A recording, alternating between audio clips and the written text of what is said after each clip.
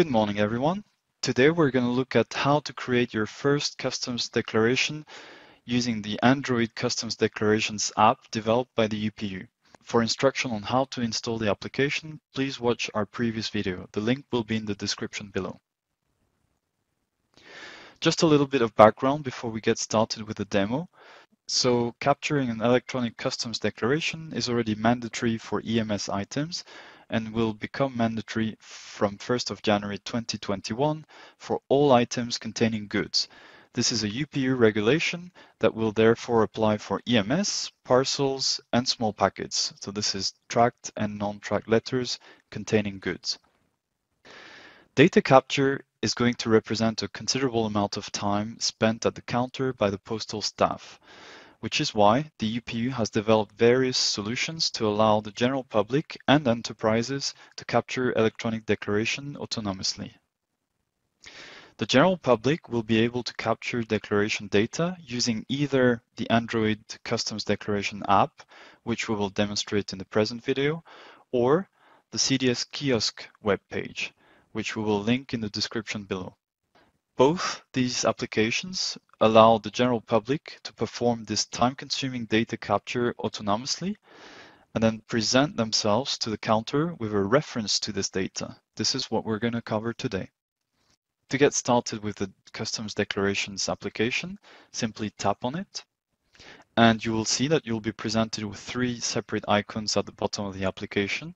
For the time being, we will use the central one, the Declare icon, to start creating a blank declaration. So you'll simply click on Start Blank Declaration and then capture your own details, so the sender's details. So in my case, I'll type my name and my address data. And as you will see that I type the name of the street, in my case, the street where the UPU is located, the software will pick up the full address. If you click on the suggestion, the software will capture automatically some of the fields below. You then get the chance to capture your email address. This is an optional field,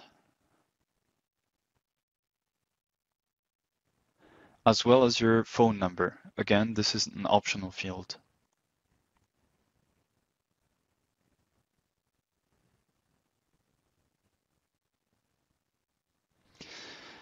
You can also optionally capture a sender's customs reference number. In my case, I'll skip this field and I'll go to the next screen. The next screen will give you the chance to capture all of the recipient details in a similar fashion to the first screen. So in my case, I'll send an item to my friend John in the UK. Then I can capture the address of my friend. So by just selecting a few keywords of his address, the system will automatically pick up a suggestion, and it knows now that I'm about to send something to the UK. So if I click on this first suggestion, it will automatically select most of the fields below, and I just need to select the missing ones. Once again, you get a chance to capture optional fields like the email address of the recipient and the phone number of the recipient.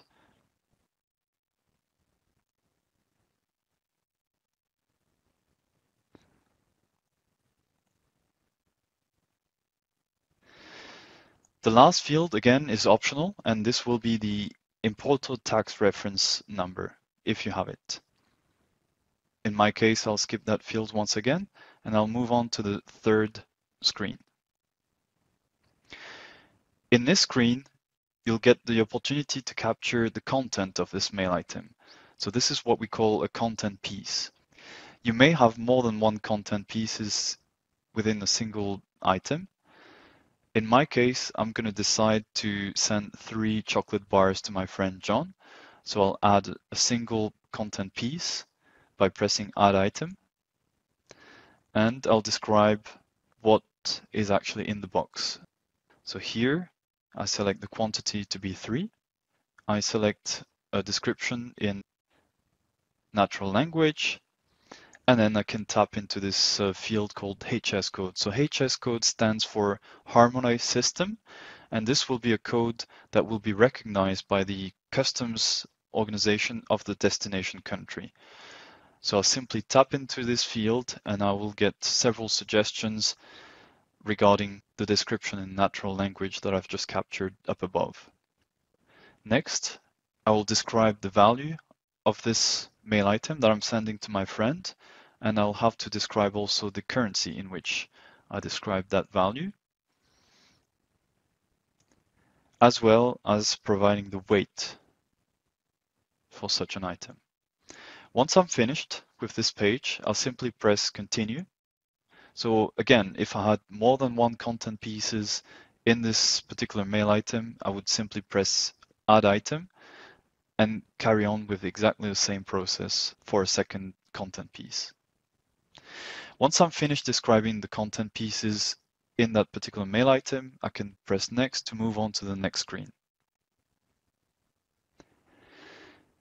In the next screen, you'll have to supply details about what is the category of this mail item. So in my case, I'll simply describe the fact that it is a gift from myself to my friend John. You can also describe many other types of category of items. If you select other, you will have to specify manually what category of item this is. You also get to supply some comments. This is an optional field, as well as providing references to documents that are inside this mail item. So you can pop open this menu and describe what document it is that are contained in that box. So as you can see, you can provide details regarding an invoice, a license, or a certificate. In my case, I don't need to supply any document, so I'll simply press next and move on to the next screen. The next screen will allow you to review any potential prohibition or restriction placed by the UK against this particular content piece that you're sending to this country. In my case, there are no prohibition or restriction associated with chocolate in the UK, so I'll simply press next to move on to the next screen. In this screen, you'll simply have to certify that you're not sending any dangerous goods to the UK by simply pressing that box and pressing the button sign. In this final screen, you get to review all the details that you've captured so far for your declaration and make sure that you're happy with it before it gets submitted to your postal operator. So if you're happy with the result, you simply press the button done, and then you'll need to make a note of the tampering number that comes out of the system after you press done. So you'll see down the bottom of the screen, you get this 222CH tampering number that you'll need to make a record of before you present yourself to the counter. You have now successfully captured your very first electronic customs declaration, and you are now ready to present yourself to the counter of the origin post. If you wish to review all the customs declarations that you've captured so far, you simply press the search button that will provide you with a list of all the customs declaration, including this temporary code that you'll have to present to the counter staff. Please don't hesitate to contact our support team. The email address will be in the description below to start trialing the customs declaration app in your own country. In the next video, we'll see how to retrieve in our customs declaration system, the CDS system, this temporary number provided by the app and how to make use of it in the CDS system itself. Thanks for watching.